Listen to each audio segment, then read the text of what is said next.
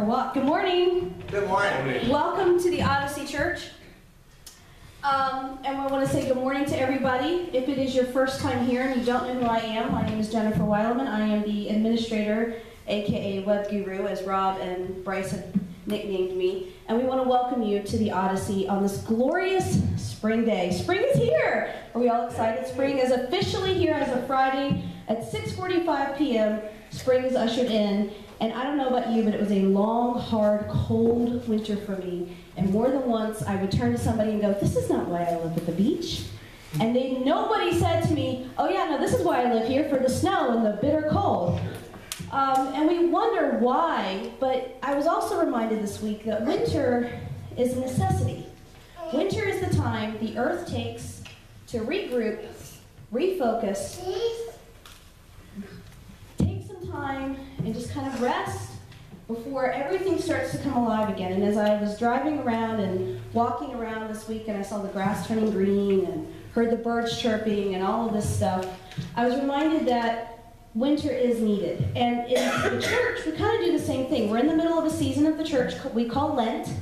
It is the 40 days before Christ's crucifixion and then resurrection on Easter Sunday. And Lent is the same as winter. It is a time for us to regroup, refocus, and remember before we start the amazing celebration of the miracle of the resurrection. So if it is your first time here, we want to say welcome to the Odyssey Church. If you've never filled out one of the green connection cards in the chairs in front of you, now's the time to do it and put it in the basket on the bookcase over there. If you filled one out but you have a special prayer request, something you want to talk about, something you need prayer for, go ahead, put it on that card. If you want to call, put a note down. The only people who see those cards are Pastor Rob and myself, and we actually take that very seriously here, and that we are the only ones who see them because we want to be able to help you, but we know there's some things we just don't want to broadcast to the entire world. So put it down on the cards, and we will give you a call this week, or email, or however you would like us to reach out for you, even if you just want a prayer said for you. We have an amazing prayer team here at the Odyssey Church, and their prayers do get answered. One of those prayers that we have been praying about was somebody to help us do the things we could not do. And if you've noticed, this week we have several changes. And that yesterday we had a big spring cleaning day, and we made some changes, and one of the things was there was a lot of outside work done. And that was the responsibility of one man. Randy Miller at the back. Yes. Let's give him a round of applause. Randy was out here 3 days this week power washing the entire building. Yesterday he was here from 9 o'clock in the morning till probably close to 5 o'clock. He put the signs out on the highway, he did some landscaping work, and that is something that nobody else here at the Odyssey could do. And as I told Rob, God provides for what we need, not necessarily always what we want, and Randy was a need that we needed, so we just want to thank him. Because here at the Odyssey Church, we always want to help people, we always want to serve people, and that's why we call our lead team, we say we're MAD, as you can see we all have our shirts on today. MAD does not mean nuts, although some of us, me included, are a little crazy. MAD means making a difference, and we want to make a difference in our community, and it's because of people like Randy that we are able to help out. With that said, I just have a couple of announcements, all about actually, not coincidentally, but godly, coincidentally enough, that all actually are about the church making a difference in our community. First up is our Easter egg hunt. You've been hearing us talk about this for several weeks. It's actually next Saturday. If it rains, it'll be moved to the Saturday after that. It's at the Selbyville Park on Route 54 and Park Street. If you don't know where that is, there will be banners. I've seen them hanging out. It is a completely free event. There'll be an Easter egg hunt for babies up to elementary school age kids. There'll be face painting, crafts, stories. The Odyssey Church will be there. How this came about was 4 churches got together, said let's do a community Easter egg hunt, pool our resources, and when the town found out about it, they jumped on board, and now we have the Selbyville town's helping out, the school's helping out, Dunkin' Donuts, Fisher's, the library, a bunch of sponsors, a bunch of volunteers, and so we invite you all to come out and support us, and also, get free food and candy, because who doesn't like candy, right? Next up is the crop walk. Hunger, as we all know, is a very big problem worldwide, but it's actually also a really big problem in our community. And so this will be our 27th year doing the crop walk. 75% of the monies raised stay not only in Sussex County, but this part of Sussex County. And so Sunday, May 3rd, at the Bethany Beach Bandstand, you can go online or on Facebook to register to walk. And you register as a team, you register as an individual, as a family. If you don't want to walk, you can still come out and support us. There'll be, again, food and entertainment. And if you don't like to register online, or you're old-fashioned, you like paper and pencil, see Pastor Rob. He has packets. He can get you to register that way as well. And then finally, you've been hearing us talk about this for a couple weeks. And last week, I said the abundant life is a life filled with lots and lots of, and I kind of left it there. This week I'm going to tell you the abundant life is a life through Christ, is what we're going to be exploring in our next sermon series, starting April 12th, say April 14th, April 12th, which is right after Easter. We're going to be exploring living a life filled with how to live a purposeful life, how to make a difference in your community, and then how to stick with it when things go tough. Because those of us can tell you, you start living a life in Christ, and we actually discussed this at our small group Friday night. You start living a life with Christ, things get really, really good, but then things get tough. And so we're going to talk about all of that and much more starting April 12th. But before we begin, and I'm going to get off the stage and let Bryce sing, I want to pray. So would you pray with me, please? Heavenly Father, we come to you today striving to live abundantly, striving to live a life filled with you and filled with your purpose. We pray that we make a difference in our families' lives, in our communities' lives, but more importantly, in your eyes. Be with us today as we worship and glorify your name. Be with Pastor Rob as he delivers his message, and may his words be your words. May we leave here with hearts filled with you and glorifying your name. In Jesus Christ's precious name we pray, amen. Amen. And would you stand?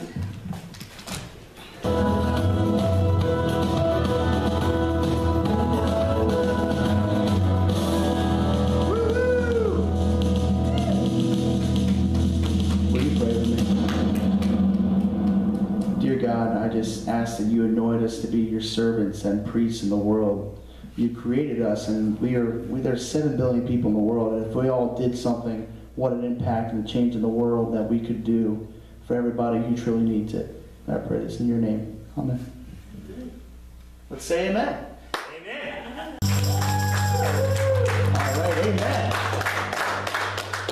All right, and we're getting to the part of the service where I talk about everyone, you can please have a seat. Relax. You guys did a good job, by the way. Good singing. Especially you, Sonny.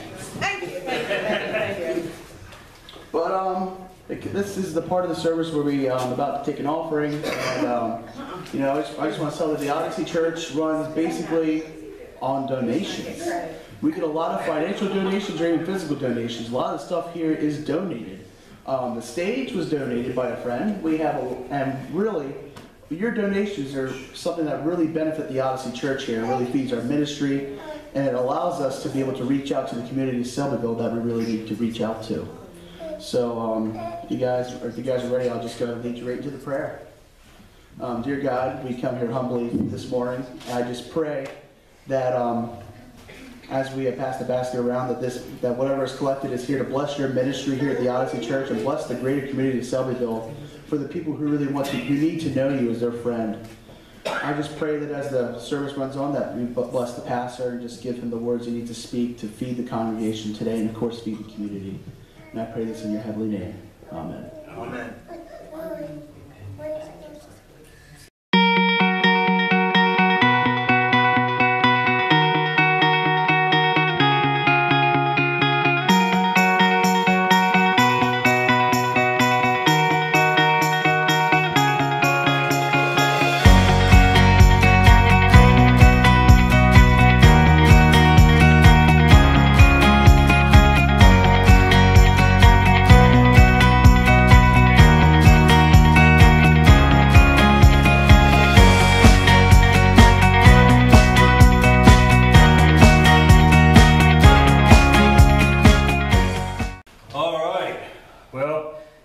tell, we're getting ready to start a sermon series in a couple weeks called The Abundant Life, as we've been talking in our never-ending series, or what must feel like the never-ending series, because it feels that way to me, called Reverse the Curse.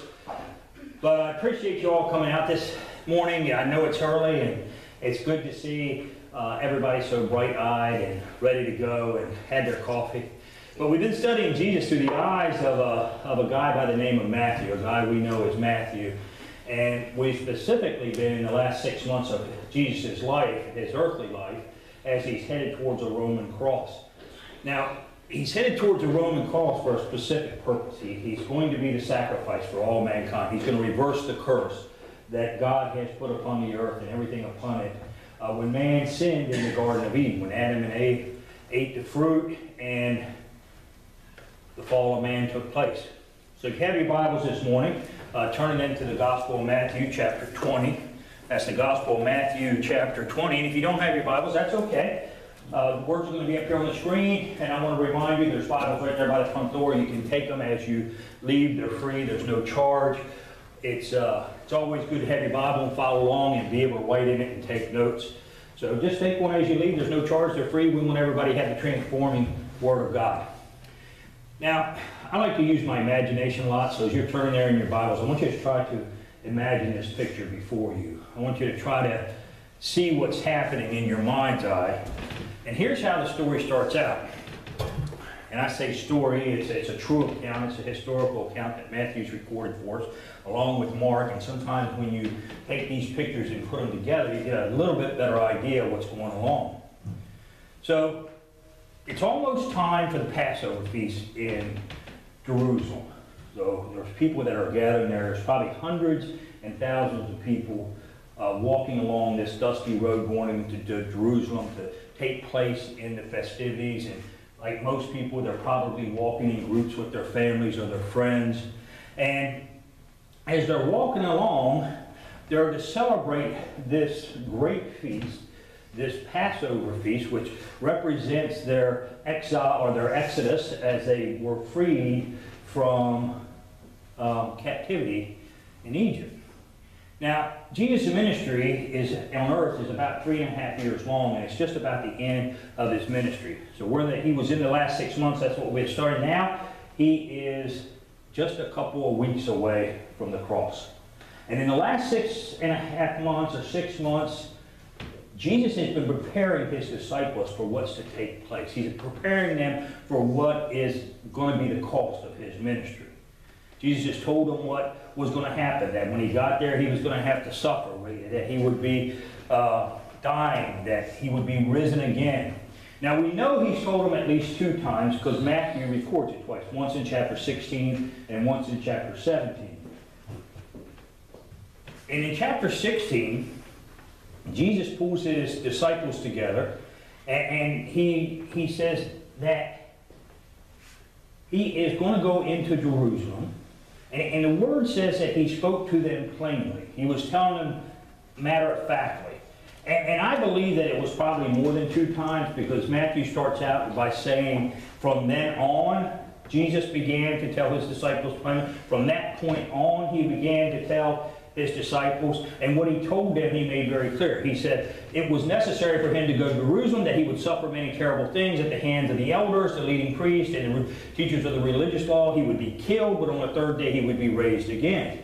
Like I said, we know he told them at least twice, because it's recorded again in Matthew chapter 17, verse 22 and 23, where it says Jesus told them the Son of Man. Jesus uses a different title for himself. He uses the Son of Man, what he used most commonly for himself. Jesus told him the Son of Man is going to be betrayed. Now, he adds a new detail. He says, I'm going to be betrayed into the hands of the enemies. He will be killed, and on the 3rd day he will be raised from the dead. Now, that's at least the 3rd time Matthew records that Jesus is going to tell them what is about to happen. And I like the way Mark sort of describes it. Mark describes the scene like this. There's all the people walking down the road. Like I said, if you've ever been on a walk like the crop walk we talked about, people sort of gather together in groups they're familiar with. And as they're walking down the dirt road to Jerusalem, they're not alone. There's people that are following them that they know. So you can sort of Picture Peter, James, and John, and the other 9 disciples. Even Judas is there at this point in time, and they're walking together, and they're walking with some of the women that God has been using in his ministry. And you can sort of imagine a conversation that was going on. They're talking about what's going to happen. It's probably a pretty lively discussion. And we know that as they were walking along, at least those that were familiar with Jesus, they were a little apprehensive. The crowds were actually fearful. Mark tells us they were now on the way to Jerusalem, and Jesus was walking ahead of them. So you sort of picture this in your mind's eye, that Jesus is walking alone. He's up in front. The crowd of his friends and disciples are behind him. And he says that disciples were filled with awe, and the people following them were overwhelmed with fear. On the way to Jerusalem, with Jesus leading the way, and the disciples are in behind, and they are filled with awe. Now that word actually translates to stupefy with surprise. They're walking behind, they're stupefied with surprise. The disciples were astonished. They were anxious. They were a little fearful. But the crowd that was with them, the women particularly that were with them, as we look at this story, they were overwhelmed with fear. But Jesus is not walking. His pace is just a little bit faster according to the Gospel of Mark. And as he's walking ahead, I can sort of picture him. He just sort of stops and turns around to them and calls them into a little private meeting. And so there is no misunderstanding. So there's no question as what Jesus is about to say. He talks to them plainly. In this private meeting, he begins like this. He says, as Jesus was going up to Jerusalem, he took the 12 disciples aside privately. He's got this private meeting. He told them what was going to happen to him. He said, listen, we're going to Jerusalem where the Son of Man will be betrayed to the leading priests and the teachers of religious law. They will sentence him to die. Then they will hand him over to the Romans to be mocked, flogged with a whip, and crucified. But on the 3rd day, he will rise again. Now that can't be any clearer. He tells them exactly what's going to happen when they get to Jerusalem. And it's been recorded at least 3 times by Matthew, 5 times if you include the times that he was talking to the Pharisees and the teachers of the law.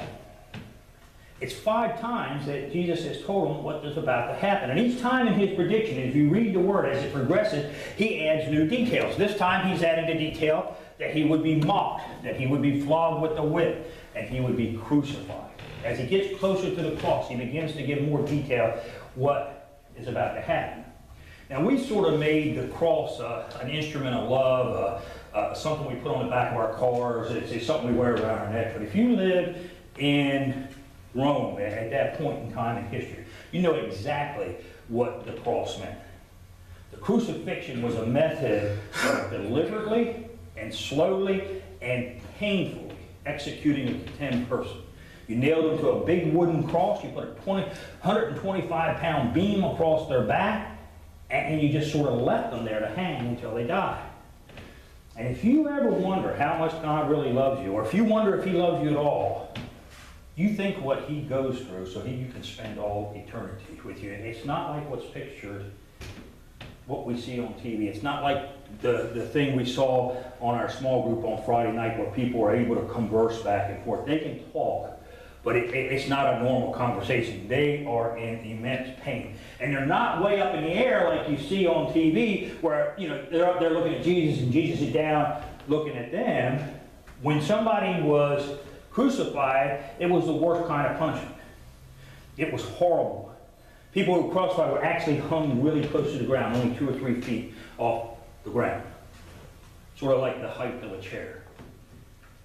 And as you walked along in Jerusalem, people sometimes would see dozens of people that were in different stages of death hanging on a cross. So you'd be walking along the road and these people were purposely put out publicly, put along the road so everybody could see it. Now if they'd been whipped and they'd been flogged, like Jesus said he was going to do, you'd probably see their torn flesh. A lot of times these whips had leather ends on the back, on the end of the leather they had either metal or bone. So when they struck you with it, it would sometimes break a rib and it'd be sticking through, or at least you'd be able to see the bones coming through. And when they flogged you, they would first put you back like this and whip you in the front and then hang you over and whip you in your back. So it's not a matter of just beating on your back and your front's okay. You were ripped up from top to bottom. As you were walking down the streets, they put them low for a purpose. They put them so you could see right into the person's eyes. So that you could look at them as they were hanging on the cross, their instrument of death. You could see their pain. You could see their misery in their eyes. You could hear them grasping for air for the very next breath. And what they did is they would nail either both feet, in Jesus' case, ankles together. And as you're hanging there, the only way to get a breath, because your body kept your lungs closed, was to push up on these nails, take a breath, and come back down. And every time you did, it's just pain because you're pushing up as the nails are through your bones and through your legs. You would scream out in pain. So as you're walking it down, it really incorporated all your senses. You see them, you hear them, and you could smell the blood in their bodily fluids, and you could smell their sweat all mixed together. People on the cross didn't normally die of loss of blood. They didn't usually die of pain. They died because they could no longer push themselves up. It was too painful, and they actually suffocated to death. And Rome did this purposely. It was a form of control, because if you saw somebody on a cross, if you saw how agonizing their death was, you smelled the blood, you smelled the sweat, you could hear them grasp for air, you never wanted to do anything that would put you on a cross. It was a form of control, because it was such a horrible, excruciating, agonizing way to die. So again, if you don't ever wonder how much God loves you, and you think He loves you, remember this: Jesus went purposefully and intently to the cross, knowing exactly what He was going to have to face, so that you could spend all eternity with Him, so that you could live with Him forever. Now that's a love. That's a love so deep that it's beyond our human comprehension. And you would think, after Jesus had told all of His disciples this, they would be mortified. They would become more than awe. They would become overwhelmingly fearful. At least they would be asking questions like, why? Why do you have to go through this? How does this work into God's plan? The Scripture says when the Messiah comes that He's going to free us. How is this going to free us? How is that going to happen? You'd think that at the very least, they wouldn't be talking, just walking down, thinking about what Jesus had said, but not Jimmy and Johnny. Not James and John, as the Bible calls them. They want to be into a place of honor. So they had their mom go to Jesus and ask them a favor right after Jesus has said all this. Now, verse 20 in the King James says, "Then came to him the mother of Zebedee's children." Zebedee is the father of James and John, with her sons, and she was worshiping him and desiring a certain thing of him. The New Living Translation puts it this way: "Then the mother of James and John, the sons of Zebedee, came to Jesus with her sons. She knelt respectfully to ask him a favor. To which Jesus said, 'Woman, what is your question?'" Actually, it doesn't say that. I'll just sort of put that in there. But the word of worship, the word that the King James says worship, the one that's translated here that says that she knelt respectfully, what that actually means is she came there and she laid prostrate out in front of him. She came to Jesus to pay him homage, to be respectful, to have reverence. And he says, "What is your request?" he asked. She replied, "In your kingdom, please let my two sons sit in the places of honor next to you, one on your right and one on your left." Now, can you imagine Jesus' response? He just told him everything that was going to happen. And she comes and asks, "Hey, after you're flogged and whipped and beaten to death, and come on the cross, can you let my son sit on one hand and you sit on that, and the other one sit on the other?" We like to think to ourselves that we wouldn't ask that question. I mean, after Jesus had just told him he was going through, but if we're truly honest with ourselves, we do it all the time. We focus more on what Jesus can do for us than what we can do for Jesus. We focus more on what makes us happy, what brings us honor, what brings us glory, rather than what we can do for Jesus to give him honor and to give him glory. We're like the disciples. We just don't get it sometimes. Here Christ is talking about his own suffering and his own execution. And the disciples are talking about their own honor, and their exaltation. I mean, there's a contrast here between man and God. And we're supposed to be Christ-like, and we're not. Jesus shows us the selfishness of our own hearts. And most of us, and again, I think if we're truly honest, I mean, I'm just putting this out here. I know it's the way with me at times. Deep down in our own hearts, we don't come to church to seek the God of the heavens above. We don't come to seek Jesus and worship Him. We sort of come to church to see a genie in a bottle. You know, we come to church and say, okay, God, I'm coming to church and I'm praying. Now you have to grant me my every wish.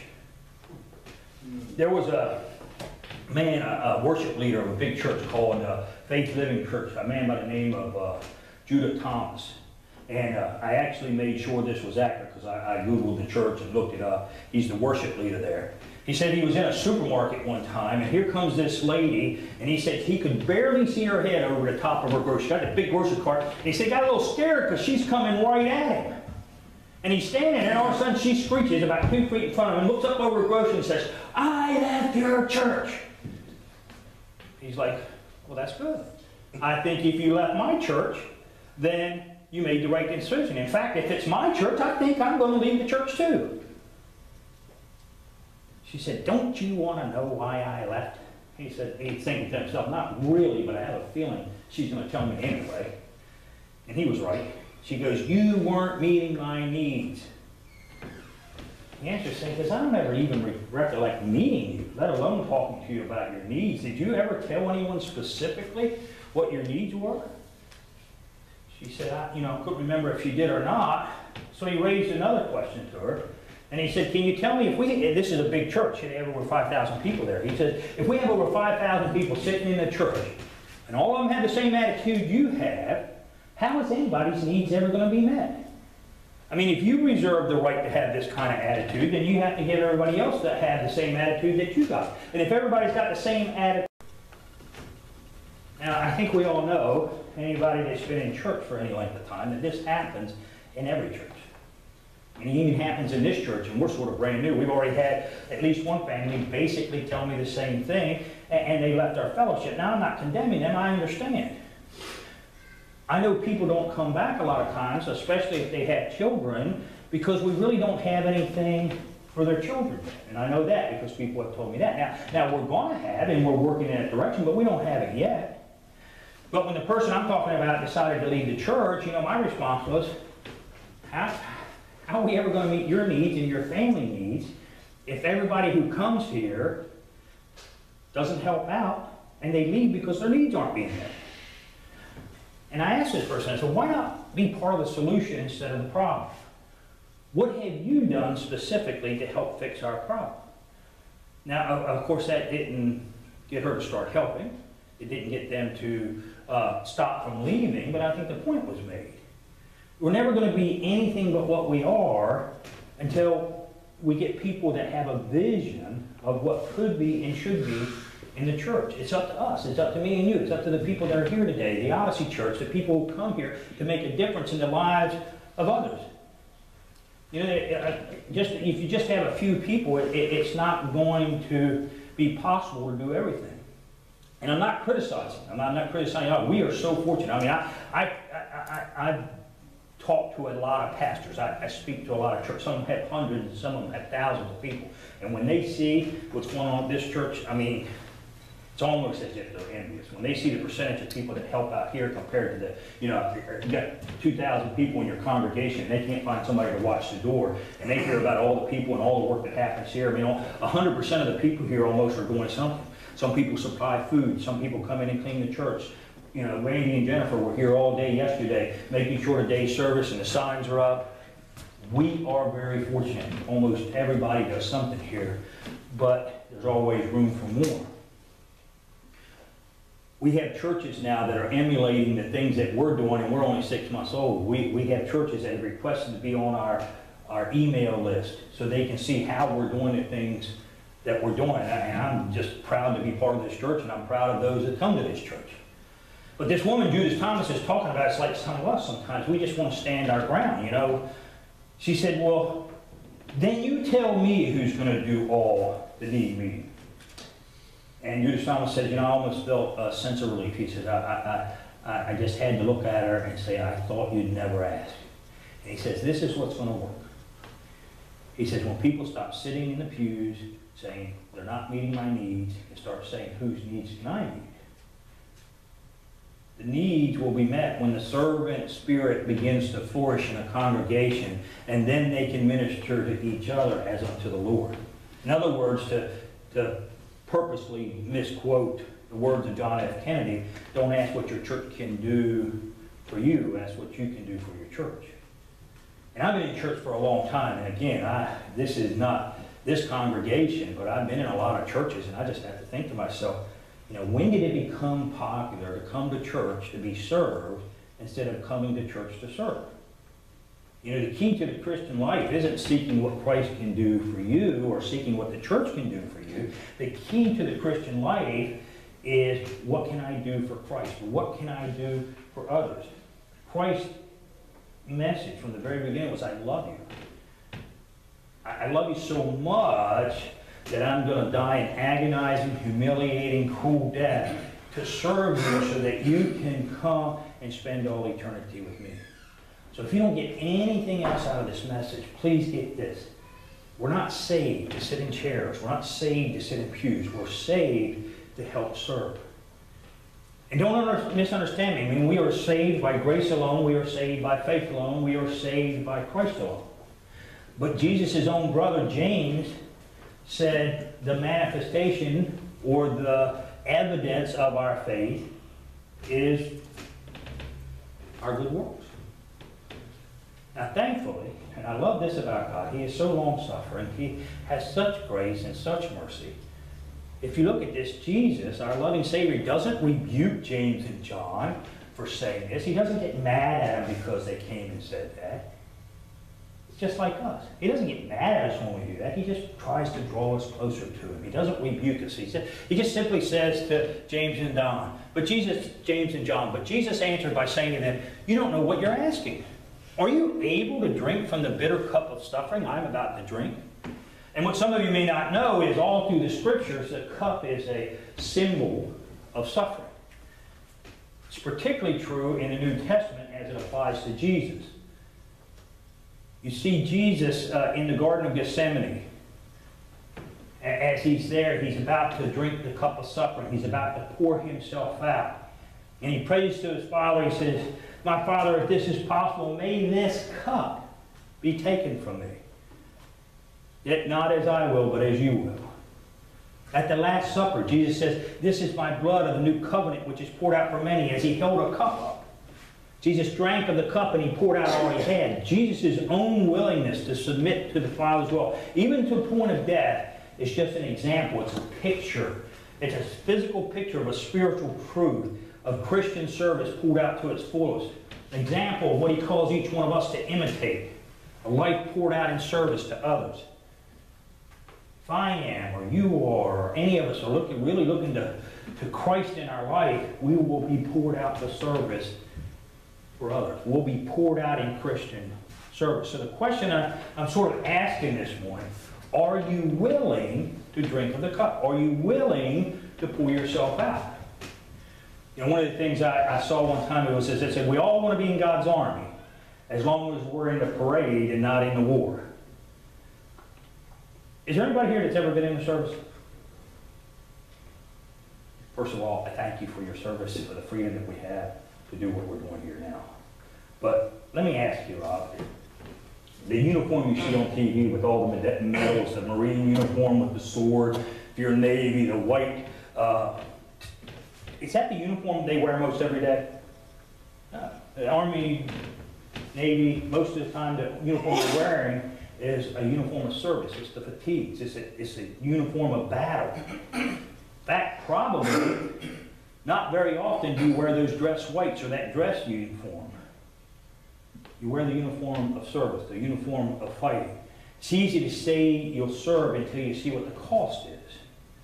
You mean, and again, it's hard to talk here because so many people do so many different things. But truthfully, in most churches, everybody says we'd love the church to grow just as long as I'm not the one having to do the work. So the question is, are you willing to drink of the cup? Are you willing to pour yourself out? And notice, he doesn't say, will you? He said, are you willing? Because God says, if you're willing, he'll make a way. He says, oh yes, they replied, we are able. Jesus told them, you will indeed drink from my bitter cup. But I have no right to say who will sit on my right or on my left. My Father has prepared those places for the ones he has chosen. When James and John says, we'll drink, they didn't know what it was going to cost them. They didn't know that for at least one of them there, that they would be martyred. They didn't know the other one was going to be exiled. It simply meant, we're willing.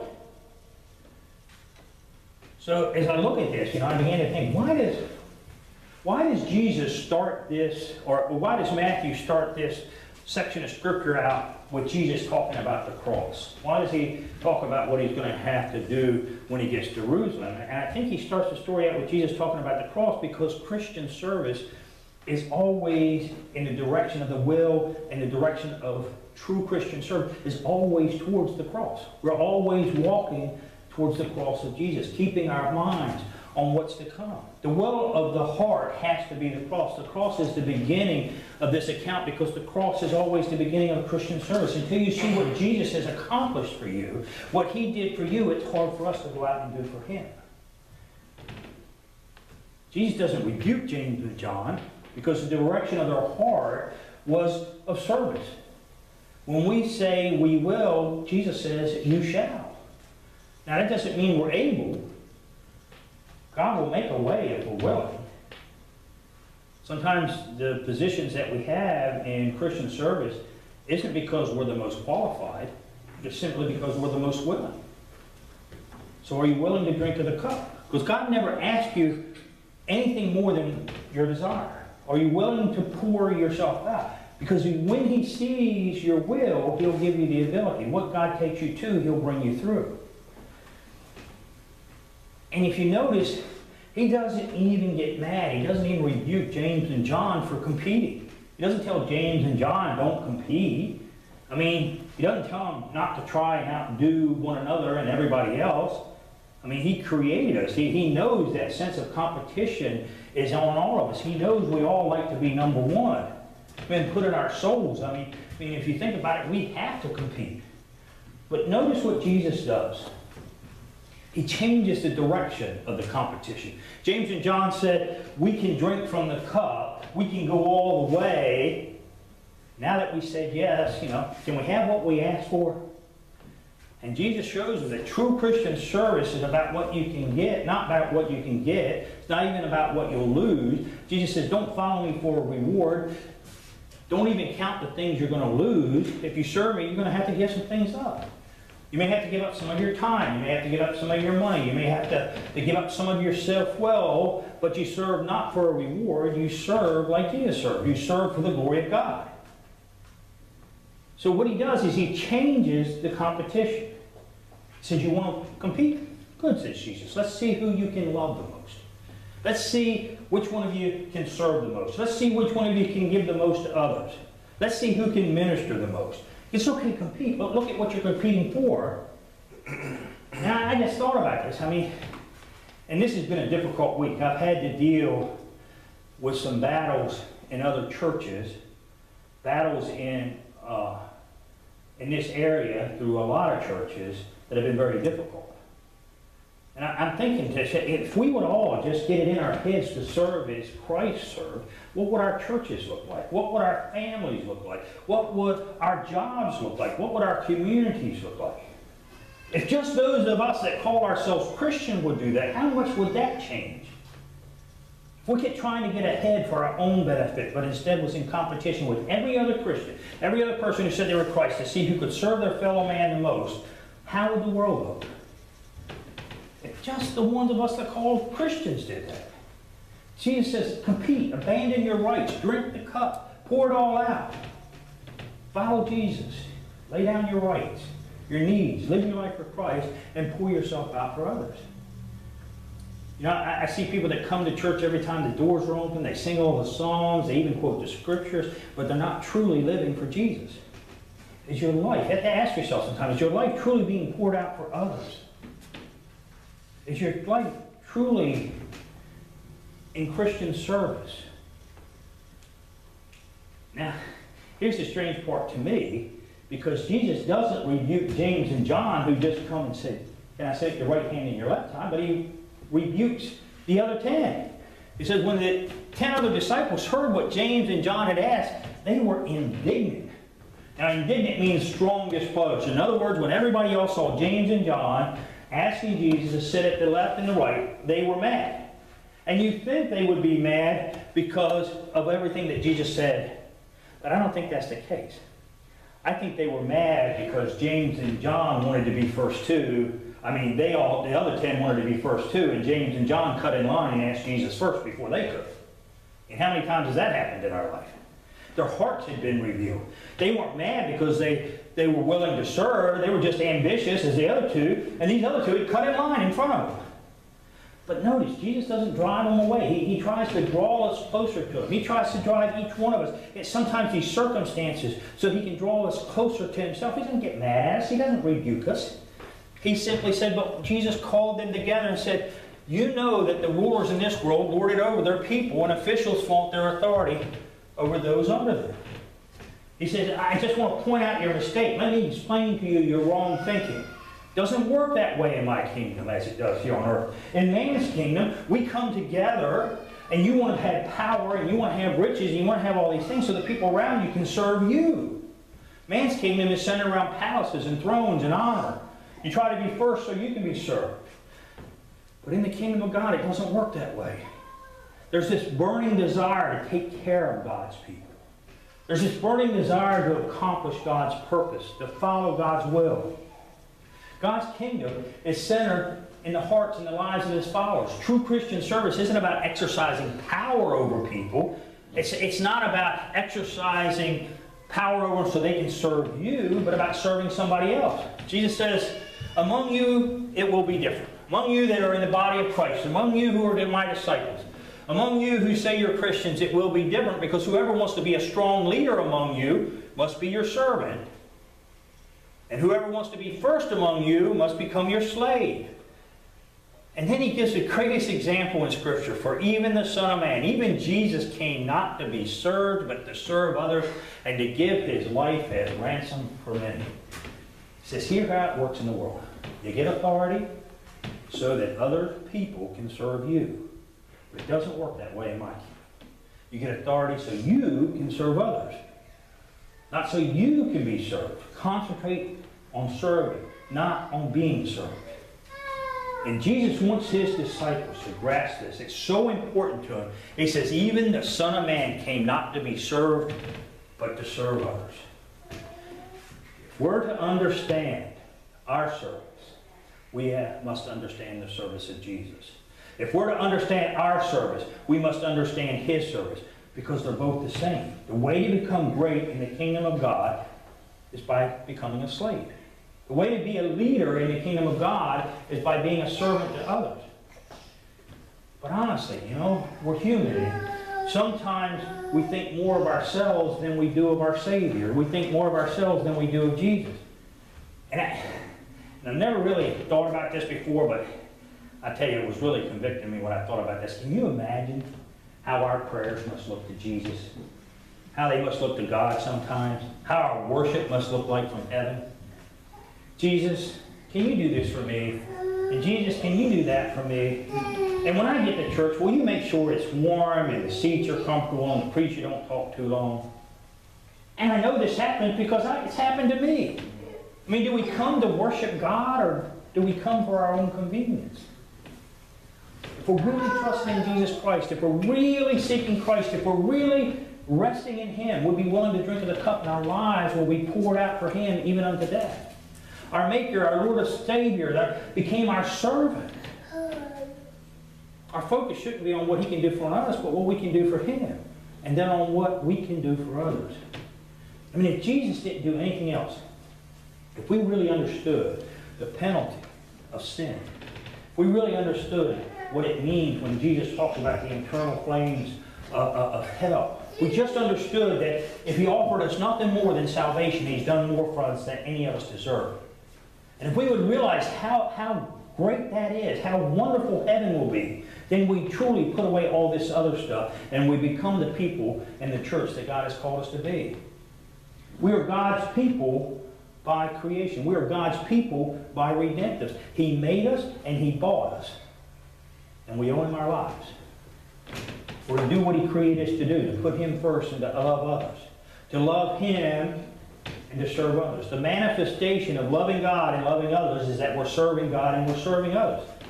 The reason Matthew starts his entire account out with the cross is that is the eternal principle. That is to show us how greatly our God served us. The Lord drank of the cup. He poured Himself out. He emptied Himself. He gave us everything He had. And the question becomes sometimes, are we willing to do the same thing for Him? Are we willing to constantly pour ourselves out for others? After World War II, some German students volunteered to rebuild a cathedral in England. It was one of those ones that had been badly damaged by what they called the Luftwaffe bombings. As the work went on, as they progressed, they got the cathedral rebuilt, and then there was this large statue of Jesus, and they had restored it, but it was a Jesus, and He had His arms stretched out, but a beam had come down, cut the arms off, and it had crushed the hands. There would seem to be no way to rebuild the hands and put them back together. So they're discussing how to do it. Finally, one of the students came up with an idea that was still there today. The statue originally said, with Jesus holding His hands out, "Come unto me." So what they did is they let the hands off and changed the inscription to read, "Christ has no hands but ours." Christ paid the price. He purchased our salvation on the cross with His life. But He left the hands-on work, the work to be done here on earth, the work of building His kingdom. The only Christ people will see is the Christ in you and the Christ in me.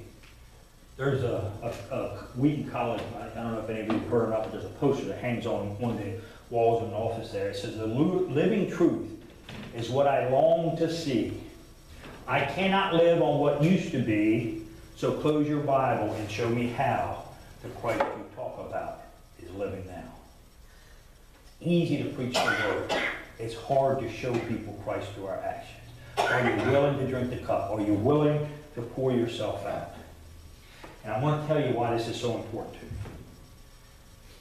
I've met with people in my house here that tell me how much God hates them for either their lifestyle or what they've done in the past. Now, I know this isn't true, but in their minds, they believe this. I met people that have severe anxiety and severe depression. I counsel people whose marriage is on the rocks, who their family relationships are falling apart because of adultery or lack of a communication or anger or any number of reasons. I deal with people constantly that are diagnosed with life-threatening diseases, with cancer. I talk to people that don't have a lot of time left on this earth. I did a funeral recently, and I'm not a judge. Not a judge. Don't try to judge any man's heart. That's up to God. But my guess is that most of the people that were at that funeral that night died today. They split hell wide open. I meet with people every week that have all kinds of problems. I meet with people that have drug addictions, alcoholism, pornography, financial problems, you name it. We live in a lost and a dying world, and time is short. Now, I don't know whether Christ is coming back in my lifetime or not. I don't pretend to say that, but whether I come to Him or He goes to us, time is short. We got one day less today than we had yesterday. And I've tried to the very best of my ability to cast a vision for the Odyssey Church to show you why we do here is so important. I don't know how to tell you any better than I already have. I need your help. Jesus needs your help. Here at the Odyssey, we're trying within our human ability and our limited resources to take an ordinary worship and make it extraordinary. And we do that so that we can be the hands of Christ because He has no other hands but ours. We're fortunate.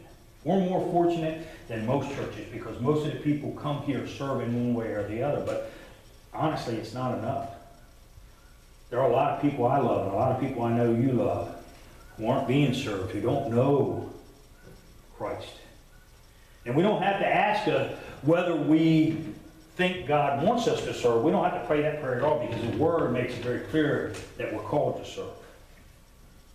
Jesus needs you, He needs me to be His hands. And this isn't so the Odyssey Church can grow. It's not about the Odyssey Church. It's not so that we can have a good name here at the Odyssey Church. But let me assure you this, if the Odyssey Church becomes known as being the hands of Christ, if the Odyssey Church becomes known for serving others, we can't help but grow. Why it's so important now, why the message is now, is because we have an upcoming Easter service that we have poured ourselves out. We've taken all our money, we've taken all our effort, and we have put it out there. And we're praying people will come.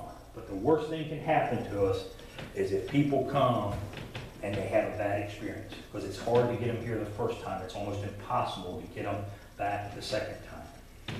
And we need a team of people to help us out that day. We need an outreach team so that people that come can be followed up on. We need a team of people who can help us assimilate new people into church. We need a team of people who can help make disciples.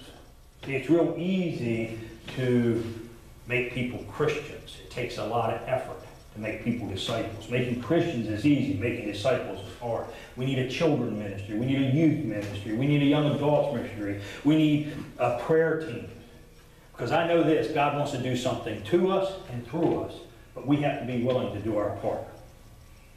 So the question I want to leave you with, the questions I should say, are you willing to drink of the cup? Are you willing to pour yourself out? Are you willing to be the hands of Christ? Because I'm counting on you and He's counting on you. Why? Because we're all He has. We're saved to serve. He has no hands but ours. So if you will, as you leave here today, Randy's going to hand you a card, and on that card are some areas of suggestion our lead team has given where we feel we need the most help at. And I'm not asking you to make a decision today. I'm just asking you, will you please pray about being part of our team by helping us become the church, by volunteering to help us fulfill God's vision of what could be and should be. As Jennifer said this morning, we want you to get mad. We want you to make a difference. Will you drink of the cup? Will you pour yourself out? Will you let God bless you by blessing others? Will you be the hands of Christ? For He has no hands but ours. Let me pray for you. Heavenly Father, we thank you. We praise you, Lord. We praise you for just the number of people in our church that are working, showing Christian service, pouring themselves out for you. Father, we thank you, Lord, that we can be part of your body, that we can go out and show others the love of Jesus. And Father, we do pray for our Easter service. Father, we pray that you'll bring the multitudes and that their hearts will be open and their eyes will be open and their ears will be open, that they'll be spiritually open to your word. And for those that just come Easter and Christmas, maybe this will be the day of their salvation. Maybe this will be the day that they come to church and realize how much you've done for them. Lord, help us to be prepared for that service. Help us to have the teams in place. Help us to make the experience so great for those people that not only will they want to come back, they'll want to bring a friend with them. Father, help us to be your hands here on earth. And we thank you for the privilege and the pleasure of serving you and serving others. And we ask this in the name of Jesus Christ. Amen. May the blessings of God, the Father, Son, and the Holy Spirit be among you and within you this week, wherever you find yourself, serving God and His Son through the power of His Holy Spirit. God bless you all. Thank you.